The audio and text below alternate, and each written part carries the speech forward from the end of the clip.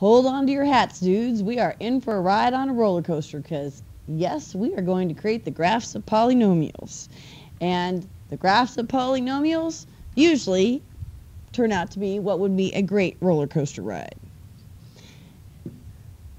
So you're asking, why are the graphs of polynomials going to make a great roller coaster ride? Well, that's because they have several characteristics, but the most important is that they must have smooth, continuous curves. Okay. Now, I know you understand what smooth is, but we'll be a little more specific here. What they cannot have, you can have no sharp points, no holes, no asymptotes. They have to be smooth, and they cannot have any breaks in them. Continuous means, continuous is actually a calculus concept that we get pretty excited about in calculus, but continuity or a continuous function is smooth and unbroken. It has no gaps or holes in it anywhere. Okay. When I see the graph of a polynomial, it's what I think a graph should look like, this nice little roller coaster ride. Okay, but unfortunately, graphing polynomials can be quite a handful. And to graph it perfectly exact is virtually impossible unless, of course, you use a graphing calculator or use calculus techniques. We're going to try to be learning the basic characteristics of a polynomial, and in the end, you're hoping to get a rough general sketch of this polynomial. We will not be plotting it at all accurately. It will be a rough sketch. So, key characteristics you need to be able to find on a polynomial. You have to be able to determine the number of relative maximums and minimums. Now, this book calls them local maximums and minimums. Another term for it, how many peaks and valleys. Ooh, that's a bad color. Let's try something a little more visible than that.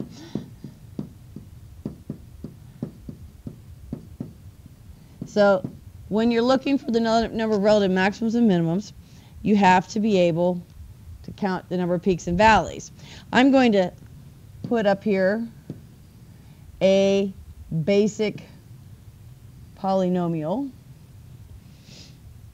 And if we were to count the peaks and valleys, there'd be 1, 2, 3, 4. Okay, and some of you may be remembering that a polynomial's equation is, of course, going to be something with a number of terms to it. You've been solving them in the last few days. Okay, this is a possible equation for this particular polynomial. Nothing exact here, but you may notice what's the highest power of this polynomial, called the degree of the polynomial. Okay, well, this is a degree 5 polynomial, and you'll notice how many peaks and valleys does it have? Yes, we counted it. It's got 4. So when you're counting the peaks and valleys, it will be the degree minus 1. And what I should say, that's the maximum number of relative maximums and minimums it could have. That is not a guarantee that you will have that many, but that's simply a maximum number possible that could occur. So you can definitely have a 5th degree polynomial and have less peaks and valleys. Very possible. Okay, the number of x-intercepts.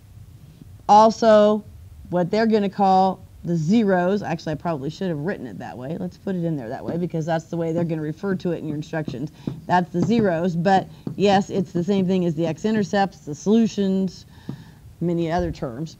So the number of zeros you're going to have there, once again, we've already been studying this when you were solving your polynomials. How did you know how many answers you could get? Well, yes, whatever the degree of the polynomial is.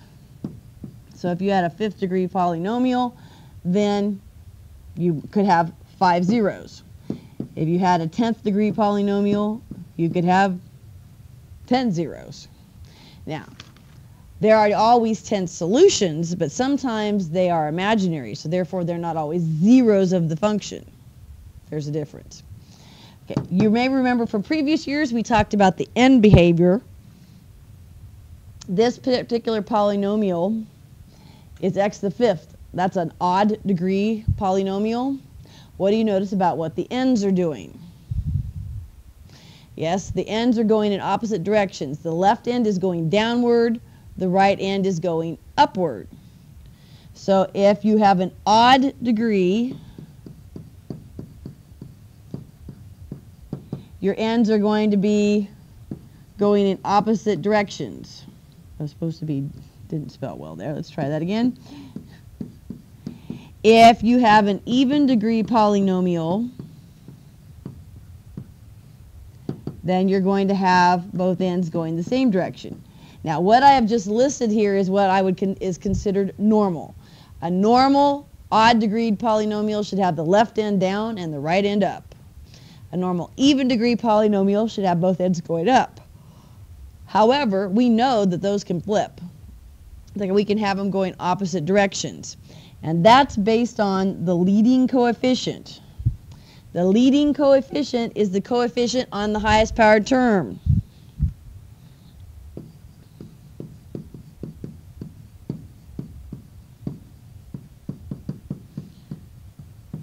Okay, and it determines then whether it's positive or negative is going to have the impact.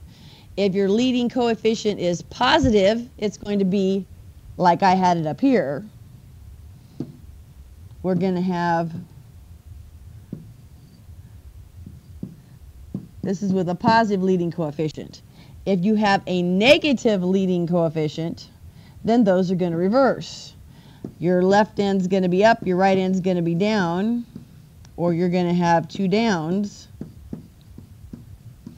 when the leading coefficient is negative.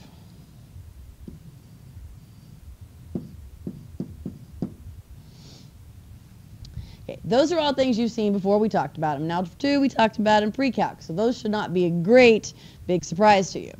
Okay, topic we really haven't discussed a whole lot, but which this book gets really excited about, is what's called the multiplicity of the zeros.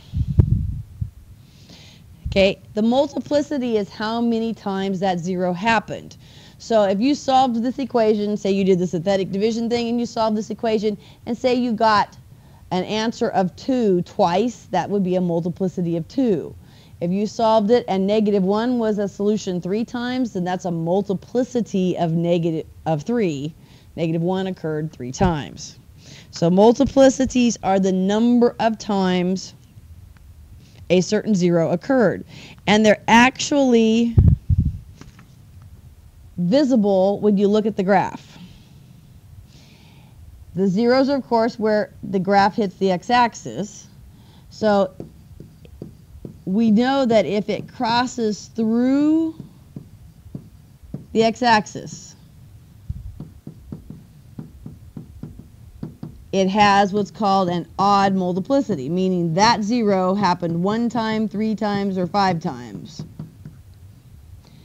If it comes down, hits the x-axis, and turns around and goes back, in other words, bounces off the x-axis,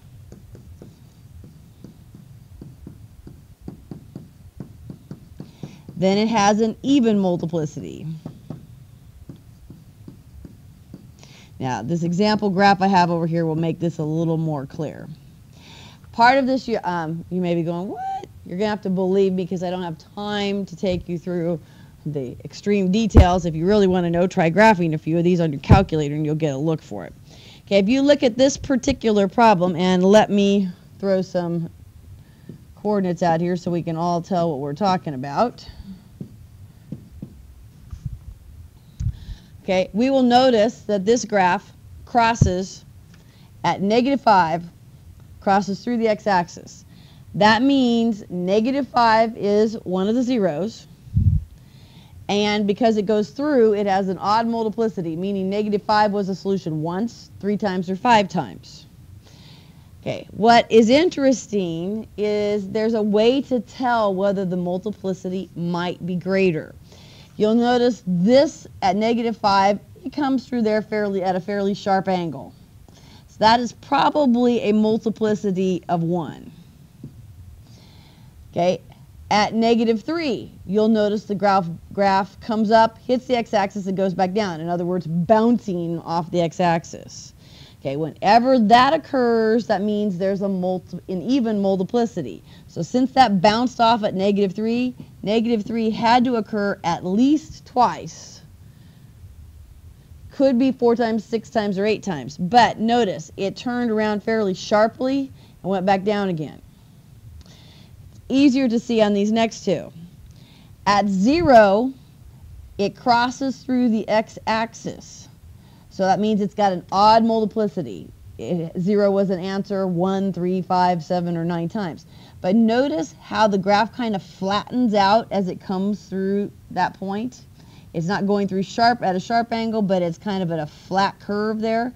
That's a big indicator. So more than likely, this one had 0 was not an answer once, but 0 was potentially an answer 3 times. It had to be an odd amount if it crossed through the axis. Okay, so what do you notice about what's happening over there at +4? Well, it bounces off the axis, so it's got to be an even multiplicity. 4 had to happen at least twice. The question is, do we think it happened more times than that? Well, if you notice once again, it's a much flatter curve right there at 4, and when it's flatter, that means the multiplicity is higher. So there's a very good chance that this one has a multiplicity of at least 4, could be higher, 6 or 8. If that's the case, then how many actual zeros do I have in this thing? 1, 2, 3, 4, 5, 6, 7, 8, 9, 10. Okay, do I know this graph is odd or even? An even odd degree or even degree. And I know both ends are going up, so it's an even degree, so that makes sense. So this particular graph probably has an equation that's a 10th degree. It's got x to the 10th in it. Now, while the multiplicities are interesting, they do create some problems. So we're going to go see if you got the handle on this a little bit. I have some graphs drawn here, and I want you to estimate for me the degree of this polynomial and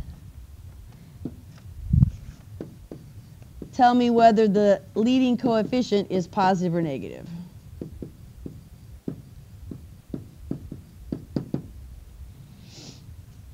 Okay, so degree, several ways to check it. One, we can look at the number of peaks and valleys. We notice it has 1, 2 peaks and valleys. And we learned back here that the peaks and valleys are the relative maximums and minimums. It was 1 less than the degree. So since there's 2 here, we go up 1. The degree has to be at least 3 from that perspective. We could also check the zeros and the multiplicities. We see it crosses through here once. Has to be an odd multiplicity. It's going through pretty sharply. It didn't flatten out there, so it probably is just once. But we notice over here that this one flattened out more. So that would indicate possibly a multiplicity of 2. It has to be even because it bounced off. So if there's 1 there and 2 there, that looks in several ways like we have a degree of 3, more than likely, in this particular polynomial. Now, is the leading coefficient positive or negative? That's strictly based on the end behavior. Which way are your ends going? Left end is down, right end is up. I think of that as normal. The negative side should be negative. It should go down. The positive side should be positive. It should go up. So this is a normal leading coefficient. Okay, if we look at the next one, we want the degree and the leading coefficient. If we count just the zeros, well, we have a 0 here, and we have a 0 over here. Those are both cutting through very sharply. That leads me to think there's only a multiplicity of 1 there. But there's no way this is just a degree 2 polynomial. Degree 2 polynomials are parabolas. And you'll notice, though, there are many more peaks and valleys. So when something like this occurs, you may not use, the zeros may not be your best option for figuring it out. Perhaps we need to look at all the relative maximums and minimums, which we have 1, 2, 3, 4, and 5. Since we have 5, and we know that the degree has to be at least one more than that, that would indicate it should go up to at least a 6, which would make pretty good sense here. And then what is our leading coefficient, positive or negative? Well, both ends are going down. So that tells us the leading coefficient has to be negative. So sometimes the zeros and the multiplicities are your best way to tell. Sometimes the relative maximum minimums, the peaks and valleys are your best way to tell. Depends on what a given graph is doing. Okay, looking at number 3 here. We may perhaps want to consider both options here and see which one gives us both, or if they maybe back each other up. Okay, if I go count peaks and valleys, 1, 2, 3, just 3. That would indicate it has to be a degree of 4 for sure. Okay, so we know it has to be at least 4, but let's also check the zeros and the multiplicities. If I check the zeros, this one's coming through fairly sharply, so I would say that counts as 1. This is a bounce off the x-axis. Pretty sharp bounce off the x-axis, but that says it has to be even, so there has to be at least 2 times that particular 0 happened at least twice. And then when we get over here to where this nice little bend occurs, it's crossing through, so it has to be an odd multiplicity. But since it flattened out, that indicates it's more than just 1. And odd, the next number after 1 would be 3, so we're going to guess 3. So adding that up, 3, 2 plus 2 plus 1, that tells me it's got to be more likely, it's got to be at least a degree 6 polynomial. And if I look at the leading coefficient, both ends are going up, so it's got to be a positive leading coefficient. Well, are we having fun yet? Polynomials are a bit of a challenge. Okay, they're then going to give you some equations. They're going to give you the equation of the polynomial and have you describe what's the degree, the end behavior, and one of the other key things we have to find out in any graph when we go to sketch these is the y-intercept too. We want to know where it crosses the y-axis. So the degree, pretty simple here. Got highest power is 4, so this is a degree 4 polynomial. As far as the end behavior, they want to know, is it going to be an up-down, an up-up, a down-up? What's going to happen? Well, it's an x to the 4th, so that's even, which means both ends are going up. It's positive, so it's going to stay up. So yes, this is going to be an up-up. And then y-intercepts. Well, let's think about that a second. You got this crazy polynomial. But what do you know about the y-axis coordinate? Anytime a graph hits the y-axis, you know one of the coordinates. You know that that coordinate has to be when x is 0. So anytime we want a y-intercept, you simply have to put 0 in for x and figure it out. Well, if I put 0 in for all those x's, what's going to be left? Negative 12. So yes, my y-intercept must be the coordinate 0, negative 12. So finding y-intercepts is really simple. Just put 0 in for x and you got your y-intercept. Okay, on the second one, they didn't give it to you in the form where it was in standard form where it's all multiplied out. They've given it to you in factored form. And in fact, you can see the multiplicities. X plus 4 is happening 3 times, so that's a multiplicity of 3. X minus 1 is happening twice. So when you want to go figure out the degree, well, you're still having to figure out what would the degree of all these x's be if I did multiply this together.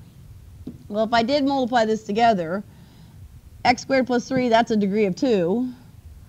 This x plus 4, even if I cube that quantity out, I'm going to get an x cubed.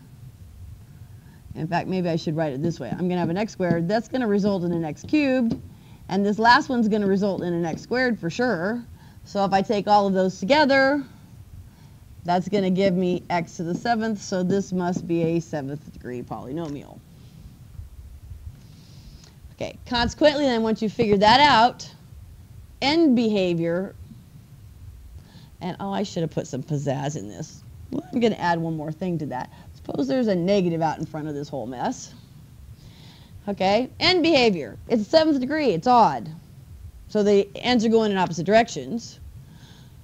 But because I chose to put a negative on that, that negative means that the leading coefficient is going to be negative. So if the leading coefficient is going to be negative, that means it's going to switch. Normal is for left end to go down, right to go up. So since this one's got a negative on it, it's going to flip and it's going to be an up, down, left end up, right end down. Okay, last but not least, how do I get the y-intercept? Remember we said the y-intercept is where x equals 0. So you're going to sub 0 in for all of these x's, which if I do that, 0 squared plus 3 is going to be 3. 0 plus 4 is going to be 4, but it's cubed. And 0 minus 1 is going to be negative 1, but it's squared. So that's actually going to give me negative 3 times 64 times 1, or a grand total of negative 192. So therefore my y-intercept is the coordinate 0, negative 192. And yes, polynomials can have coordinates like that, because with polynomials have those powers on them, the numbers can be quite large. All right, now we're ready to go in reverse here again. They've got you looking at a graph this time, and I'm trying to mirror the types of problems you have on your assignment today, in case you've noticed, wondering. So now, once again, not only do they want us to find the degree as we were doing before, but they want us to find the degree, the zeros, come up with a possible equation for this polynomial, and state its domain and range. Boy, howdy, doesn't that sound like fun? So here we go with the degree. We need to use both pieces of information. We need to use the peaks and valleys, and we also need to use the zeros to help us. So if we check peaks and valleys, easy one. 1, 2, 3, 4. So peaks and valleys is 4, which means it has to be at least a degree 5. But if we check zeros and multiplicities, we may not agree with that so easily. And so this out here at, that should be negative 3, not positive 3. Out here at negative 3, it's crossing through sharply, so we are going to count that as 1. At negative 1, it's also passing through sharply, so we're going to say that's 1. Maybe I should circle those. Okay, at 2, we're bouncing off the x-axis. Do you think we're bouncing sharply, or are we going flat? Looks pretty sharp there, so we're going to say that's also just 1.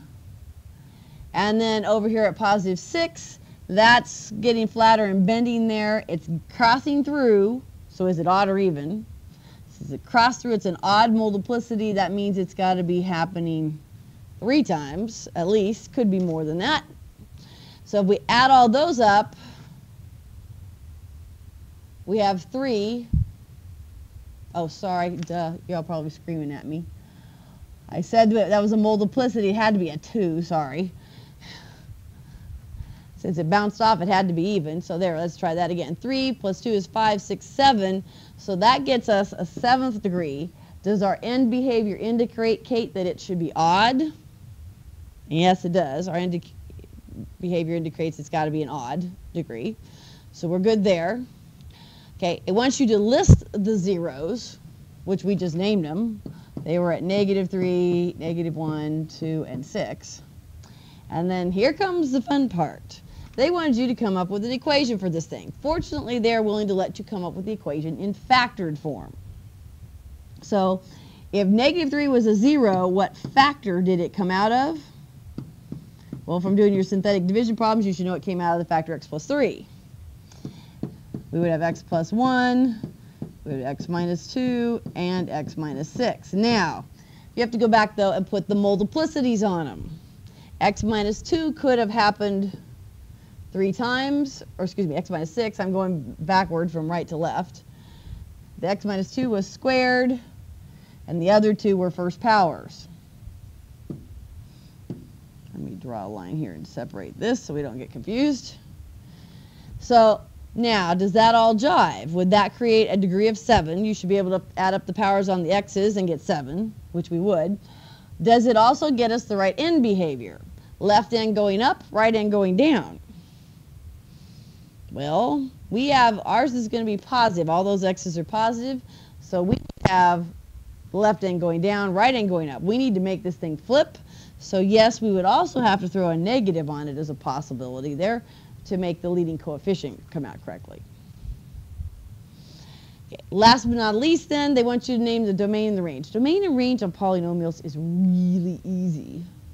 Because the domain of a polynomial, it's a smooth continuous curve. If it's continuous and unbroken, that means you're using every single x on the whole coordinate system. So the domain on a polynomial is always negative infinity to positive infinity, without doubt. Okay, the range is either one of two things.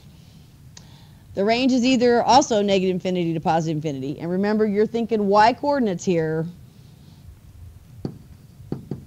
You're thinking y coordinates low to high. So it's either going to be negative infinity to positive infinity, or if both ends are going the same direction, it may be 4 to infinity. It might be negative infinity up to 3. But relatively simple. In this case, how low is this one going? Well, it's going downward forever, and it's going upward forever. So this one's range is going to end up being negative infinity to positive infinity also. To give you a quick example here, if you had one that went woo, and both ends were going down, and say this high point occurred at 6. Your range then is everything below 6. So for this one, the range would be negative infinity to 6. Be sure you put a bracket on that because it would include the 6. All right. Now for the big piece here. They want you to actually attempt to sketch a polynomials graph. Now, notice, sketch, not plot exactly, sketch. It means get a ballpark guess of what this graph looks like. You are not getting a perfect graph. Okay, there are what are called guidelines for sketching polynomials in your book. When you read the instructions to these problems, it's going to say, use the guidelines for sketching polynomials on page such and such. Okay, I have listed those 4 guidelines here. When you look at a polynomial, you need to determine the end behavior, figure out what's going to happen. You need to find the y-intercept and the zeros. And then plot all those things. Consider the multiplicities, and possibly when it says mid-interval points, that means you might have to plot a couple other points to get an idea where the graph is at. And you come up with a rough sketch of this. Now, it's not going to make sense until we actually try to do one. I'm just going to have to talk you through it. So you will need graph paper here. We're going to try to get rough sketch only. So taking you through those steps that were just listed on the page before, it said, first of all, figure out the degree of the polynomial. Well, this particular one is a 4th degree polynomial. It's even. And so what's the end behavior going to do? Actually, yeah, sorry, that was supposed to be end behavior. Since it's 4th degree end behavior, the leading coefficient is positive. So it's going to have both ends going up. Okay, that's the first thing it wants to know. Then it suggested you would want to find out where the y-intercept is at. How do we find a y-intercept?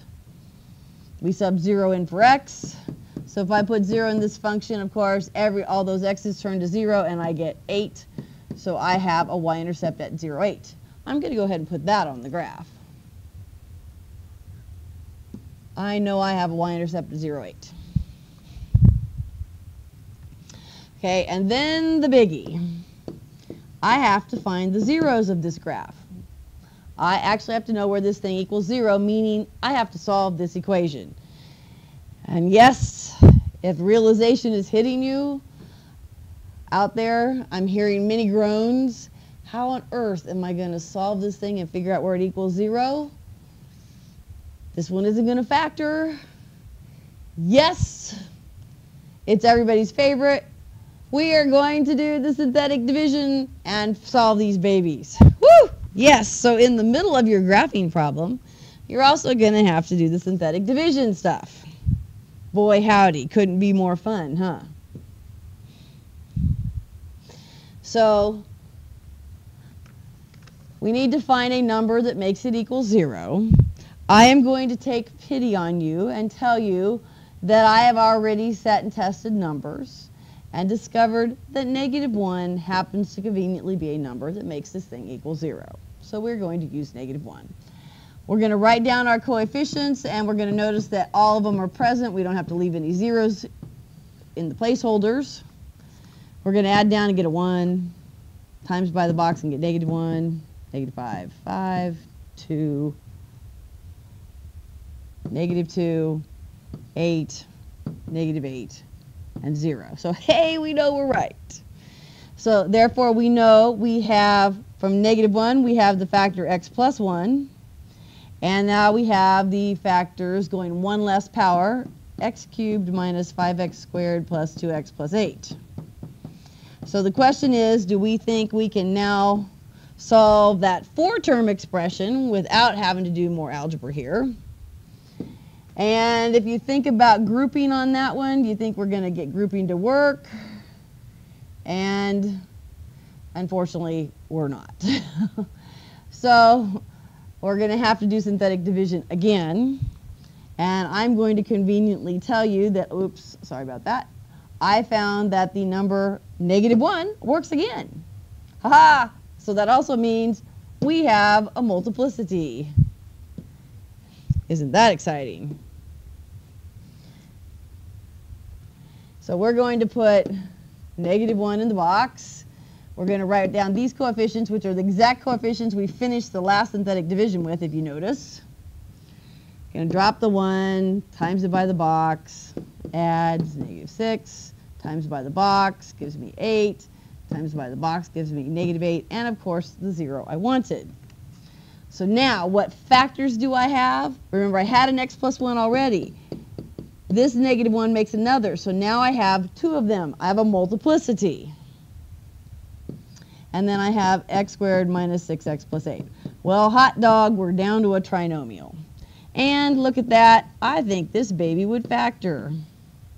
I believe if we did -2 and -4, we could get this thing to work. So now we know that our zeros will be -1, 2, and 4 when we solve it. But we know -1 is a multiplicity of 2. That's very important. Now I'm going to scroll back up here and put this up here where I can actually get it to fit in. So we had -1, 2, and 4. But I am going to note that that was a multiplicity of 2 for that -1, because that's going to affect how we graph it. We know it's going to bounce off the axis at that point. I'm also going to go put those points on the graph, -1, 2, and 4. I know I have to bounce off the graph. Okay, was there anything else on those guidelines we were supposed to do? It said determine the end behavior. We did it. Find the y-intercepts. We did it. Find the zeros. We did it. Now, use all that information and possibly plot a few other points if you need to.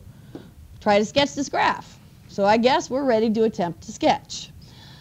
I'm going to put my end behavior on there. My ends were both supposed to go up. And I know that at -1 here I had a multiplicity at 2. So is that going to work? I need both ends to go up at some point. I know I have to have a multiplicity there, which means what's going to happen when that graph hits the x-axis? Yes, it's going to bounce. So I know this graph has to be coming down to this point. Now here's the thing about why we call this a sketch.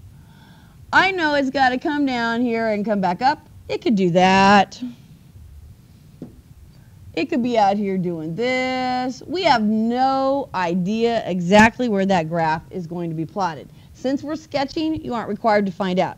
If you really want to, you could plot another point to the left. You could plot -4 or -10 just to get a value. But you actually don't have to. You're just looking for a bare, rough sketch here. So I'm just going to do something in the middle ground, say, okay, this baby turn around, hit this. Now, look how fast it's got to get up there to the y-intercept. It's got to go up. Now, here's the question. Because that's the y-intercept, does that mean the graph turns around right there? It could. That might be a peak or valley. It may not. We don't know for sure. You can turn it around there if you want, but you shouldn't assume that the y-intercept is just always going to be a relative maximum or minimum here. You can't make that assumption. I would probably, in this case, because there's a nice and easy number to test, since that's a 0, I could also test positive 1 pretty quickly in this function. So if I was to put 1 in this function, you could sub it into your calculator. I would get 1 minus 4 minus 3 plus 10 plus 8. It's pretty easy to sub all 1 in. And that's going to give me 12. So I know that this particular function hits higher. I can't quite get to 12, but it'd be right up here toward the top. So I know that this graph, as it's coming up, this graph is not, that y-intercept is not going to be my actual relative maximum. This graph is actually going on higher, turning around. Well, whoops, sorry, I'm off a box. It should be over here. It's going to turn around, and then boom, it's got to be back down here. Now, since this was only a multiplicity of 1, it's got to go shooting through there. I know it's not going to bounce, but I have a problem. Somehow here, it's got to turn around again because I've got to cross through one more 0. And I have absolutely no idea where it might turn around. I know this point is at 2. I know that point is at 6.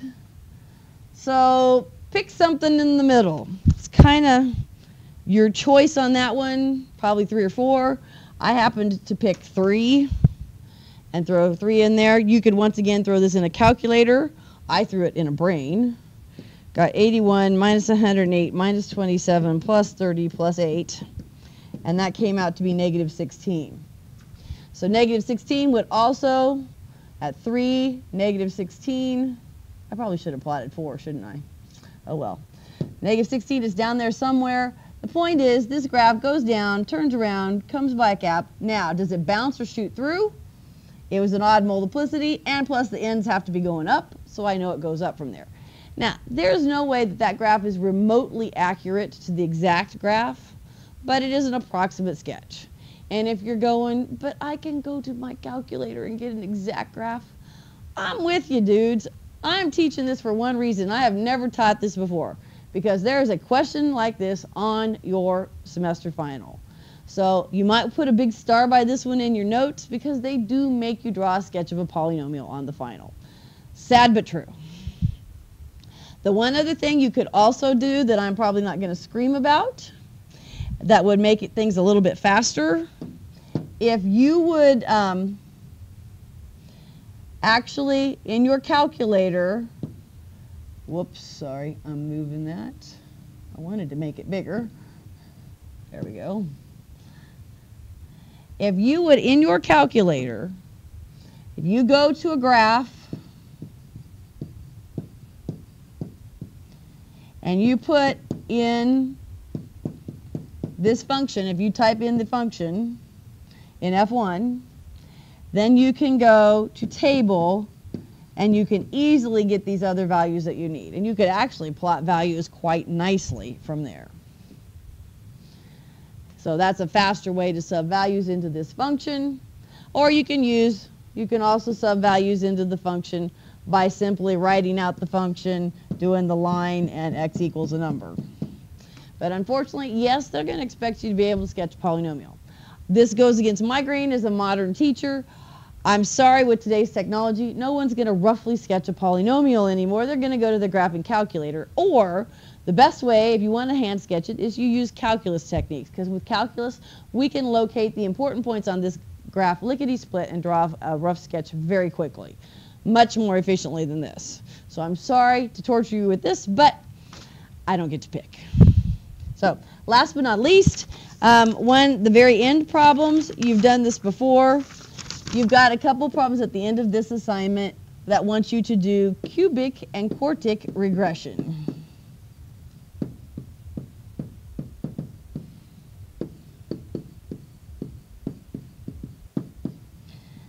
okay, what would be the difference between cubic and quartic?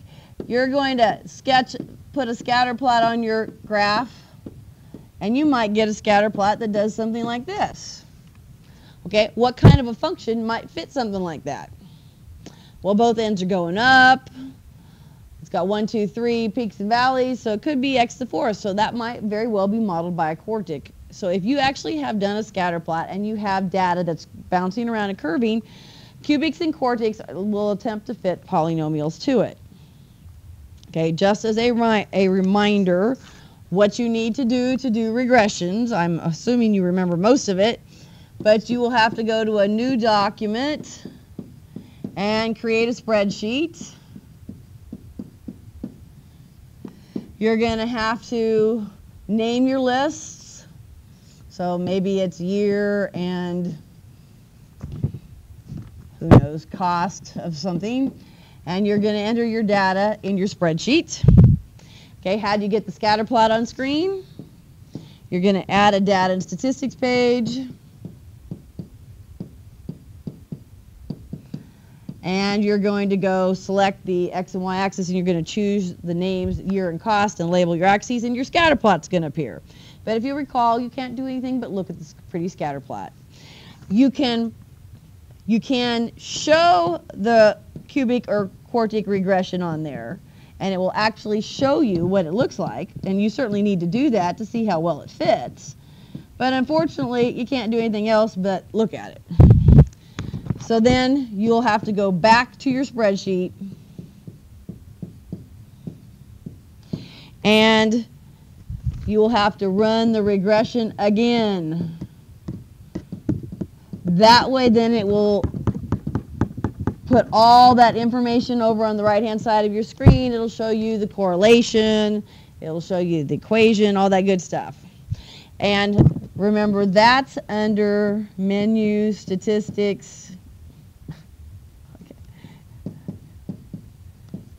not one variable stats, menu stats, and then you just choose the regression you want. Sorry. So you can get that information, and then you can look up answers either in the table or by going and creating a graph page and doing intersect. So by now you should be masters of regressions. That's the thrills and excitement with polynomials. I'm sure you've had a wonderful time and you're looking forward to this assignment with extreme excitement. Good luck. By the way, next time is review day and then a test.